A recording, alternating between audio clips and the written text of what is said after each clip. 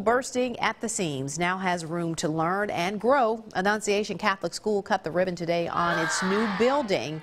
The church is dedicating the new space, including 6 classrooms, a computer lab, a science lab, and an expanded library. Nearly twice as many students are now attending Annunciation than just 7 years ago. That prompted a capital campaign last year to raise the $3 million needed for this new building.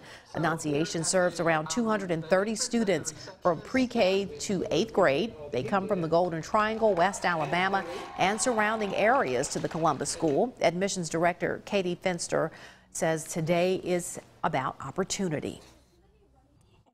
Been blessed with increased enrollment over the past 7 years, and so we were just running out of space, and unfortunately we're having to turn students away who would like to come to our school. So this new building gives us the opportunity to teach our current students in a new facility, and gives us the opportunity to accept additional students. Now the celebration there will continue this evening with a grand opening to include a barbecue dinner, light music, and a guided tour of the new facility.